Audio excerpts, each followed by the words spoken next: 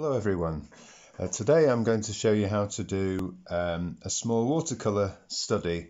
This is one I did originally last year near Belle Castle near Enniskillen in Northern Ireland. That was done on the 26th of May 1919 and I've got my watercolour paper here. This is a rough paper compared with the smooth cartridge paper I used on this one. This was done on site.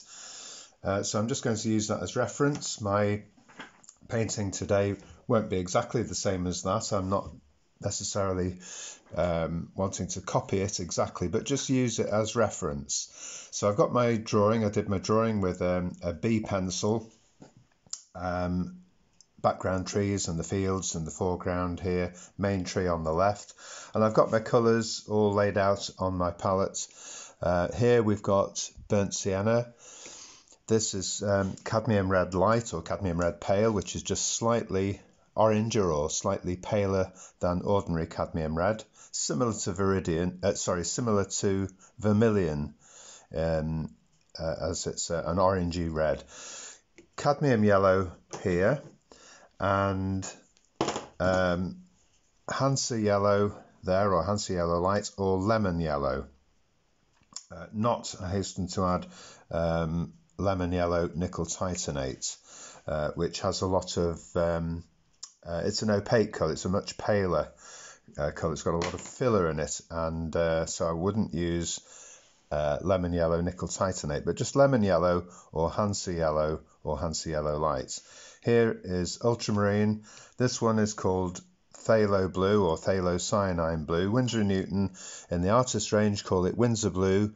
They have Windsor blue red shade and Windsor blue green shade. Either of those would do, but the nearest equivalent to phthalocyanine blue or phthalo blue is the Windsor blue green shade. SIA call it tropical phthalo blue, and in the student range Winsor & Newton call it intense blue. It's exactly the same. And here you could use either this one or this one. This is a green. This is phthalo green. Winsor & Newton call it Windsor green. It's very similar to Viridian, but a little bit darker. It's a very, very synthetic green, but when you mix it with other colours, it gives you wonderful natural looking greens. On its own, very dodgy, but mixed with other colours like oranges and browns, it gives you lovely natural greens. So I can either use that or the phthalo blue. So first of all, I want to mix a colour for the sky, and I've got a little bit of practice paper here, just a bit of watercolour paper to test the colours out on. I find that very helpful because the colours in your palette can look a lot stronger than when you put them on the paper. So I always think it's a good idea just to test them first of all. So the blue for my sky, I've got some ultramarine, a couple of drops of water. Ultramarine, sometimes called French ultramarine. And I'm just going to add a tiny bit of phthalo blue to it, which makes it like cobalt blue.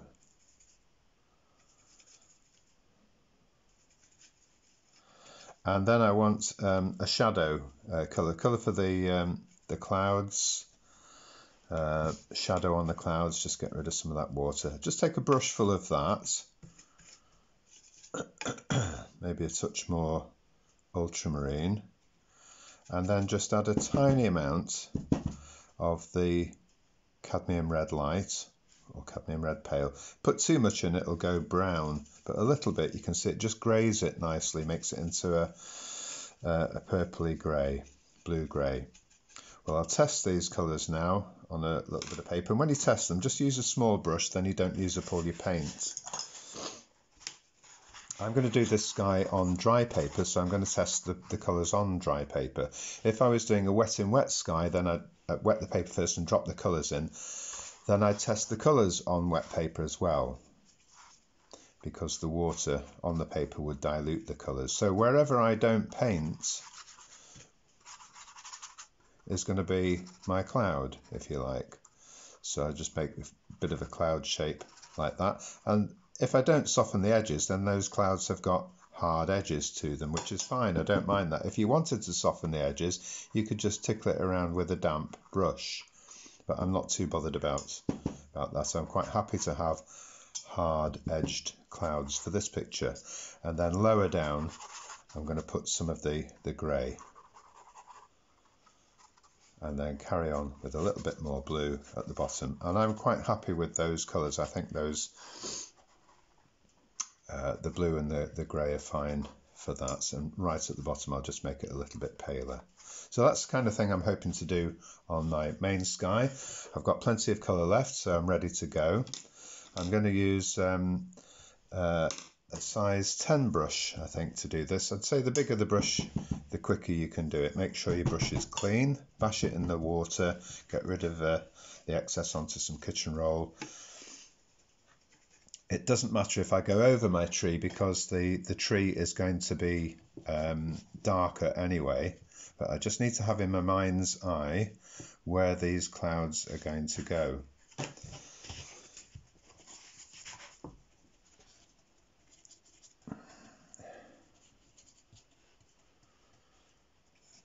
Just bring them down a little bit on the left, I think.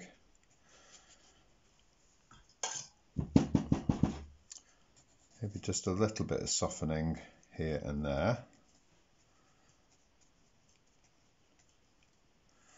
And then, without touching the blue, wet the inside of the clouds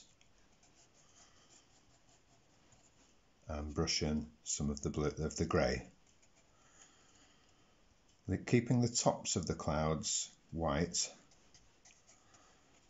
and then carry on with a bit more blue, maybe not quite as strong at the bottom. Just soften any of those grey upper edges with a damp brush, a little bit more blue, and then leave a few little bits of streaky white for other clouds. So that's my sky. Quite happy with that. Just make it a bit paler towards the horizon, because blue skies are always stronger higher up and paler blue towards the horizon. Got trees going in there, so that's okay. Just need to let that dry now, and then I can. So while that's drying, I can be mixing some colours for the grasses, the fields, and the trees above. So I've got plenty of my ultramarine left. I can use some of that. I'll use some of that grey as well. Just mix a little bit more of that grey. That was mostly ultramarine with a touch of the cadmium red. And this blue, I don't need it anymore, so I'm going to just add some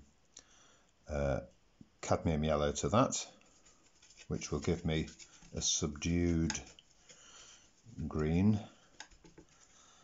So I can use some of that. I'll take a brush full of that and just make it a bit paler by adding some more yellow to it. And wash the brush, mix another one with just lemon yellow. I can drop some of that into my greens, and I'm going to use some of the Viridian. Now you can see that's a really shocking green, but when you add burnt sienna to it, you get wonderful, wonderful dark greens like olive green. So take a bit of that yellow and lighten it a bit. That's a beautiful green. Now, there's no evidence of the Viridian in that. I'll mix another one with more Viridian and a touch of the phthalo blue and plenty of burnt sienna. That will give me a really dark green. I think I might just make this a touch yellower.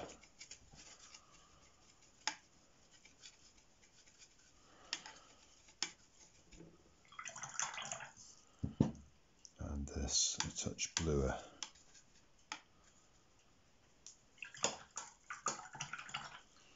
Just make sure that the picture's dry with the hairdryer.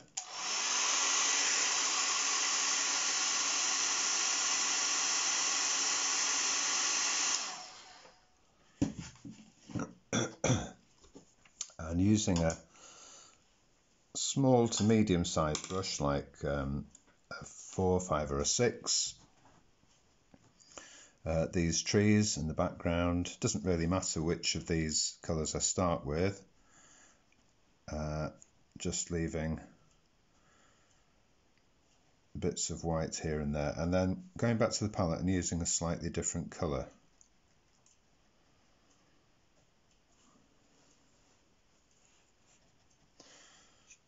And let some of these colours mingle a little bit. To start with, perhaps a little bit more cadmium yellow.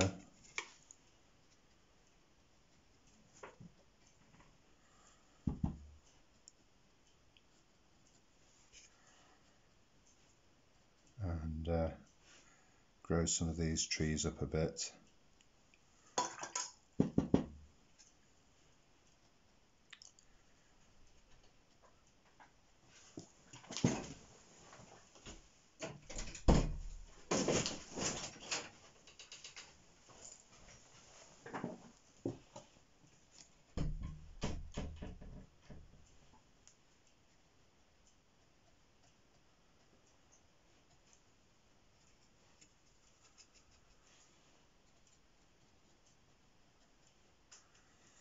Just leaving little bits of white for later on, and I'll fill those in a bit with other colours, and I'll darken that in a little while too.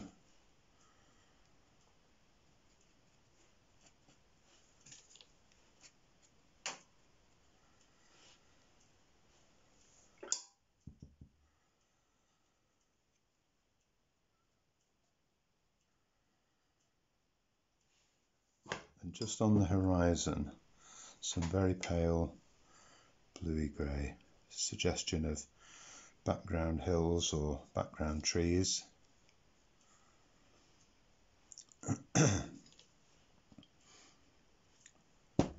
I'll sort all these trees out later on with some more darks,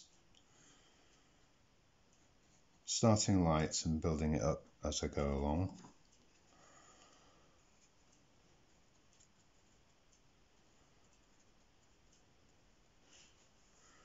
And then when that's dried, I can paint the fields.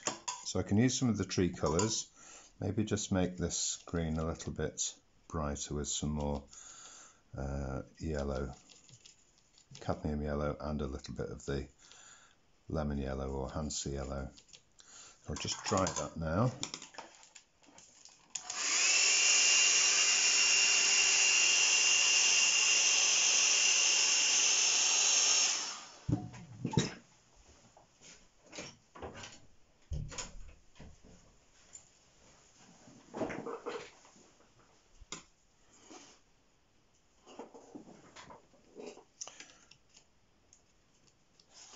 Pale colours. I always think with watercolour it's safer to underdo the colour. It's always easier to add more later than try and take paint off. So very yellowish greens to sort of accentuate the sunlight.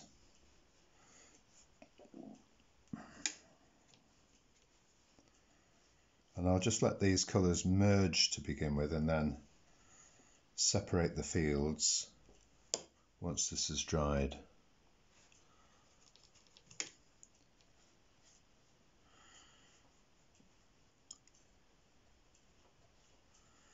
And if you don't have too much paint on your brush, on a rough paper, as you drag it, as you run out of paint and you drag it across the surface of the paper, you get a hit and miss effect. You might just be able to see some of the white of the paper appearing here as I drag the brush across the surface of the paper. And you can use that. That might hopefully look like flowers, white flowers in the field. So I'll come back to those later on. Nice and light and bright and sunny to start with. I'll come back to those trees in a little while. I just want to get the rest of this white paper filled in. And using I think this is a size 8 brush, using any of the greens, not having too much paint on my brush to start with. On the rough paper, if you drag the brush a little bit, drag it downwards, you get this hit and miss effect. You can also use the tip of the brush. These are overhanging leaves from trees that are out of the picture. If your brush is too wet, then you get a solid blob, but if it's damp, you get a hit and miss effect, which is great for this kind of thing. I'm going to put some dark green over the tree here anyway, because this has got ivy growing up it, and later on, when I darken it, that green will look a lot more striking perhaps than it looks now. But it will all come together bit by bit. So starting light and then bringing in, coming around the side here, there's trees, branches coming into the picture with leaves hanging over, using the tip of the brush as well as what I call splodging, touching a damp brush on here and there. There's other brushes you can use for this as well. Some brushes make some techniques easier than others. Vary the colour a bit, perhaps a bit more yellow amongst this. And all kinds of things growing in the foreground here. So this is a sort of framing our view across the fields. And I'm going to leave little bits of white as well for hopefully what will look like cow parsley eventually. Keeping my brush strokes slightly flattish, slightly elongated. Vary the colour, can drop in some of the darker greens as well, and some of the greys. Can go over some of those bit by bit.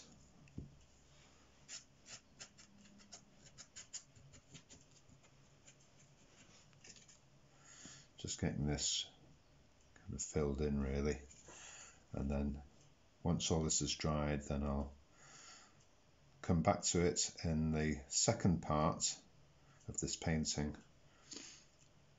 darkening it and putting in more detail. So the first stage is just getting the white of the paper covered mostly. That blue-grey should help to look like shadows as well. That was ultramarine, not too much cadmium red or cadmium red light. That'll give you a nice bluey grey, bluish grey, violet grey. I tend to use the same colours, whatever make of paints I use. I tend to stick with the same, pretty much the same colours for most things. I have a very few limited range of colours because I think that too many colours can be too confusing, and I can mix anything I want just from a handful of colours.